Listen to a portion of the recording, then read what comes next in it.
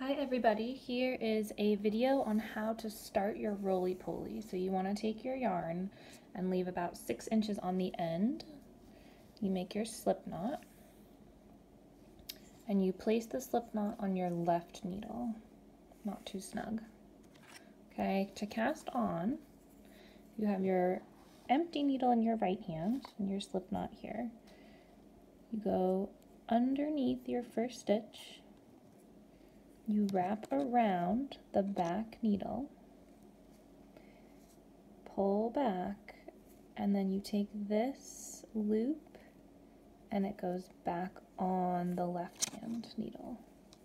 You can pull this out and see you have 2 stitches, or you can just leave this in, either way. Then you try again. So you go underneath, wrap around, wrapping around back there, you can kind of see.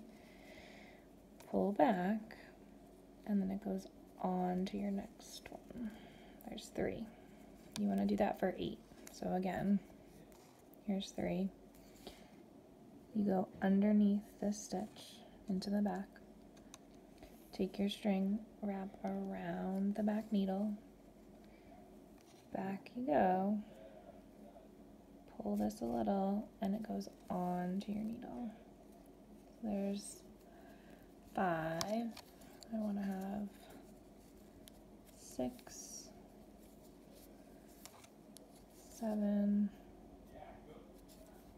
Oops, that's only 6. 7, 8. 2, 4, 6, 8. Okay,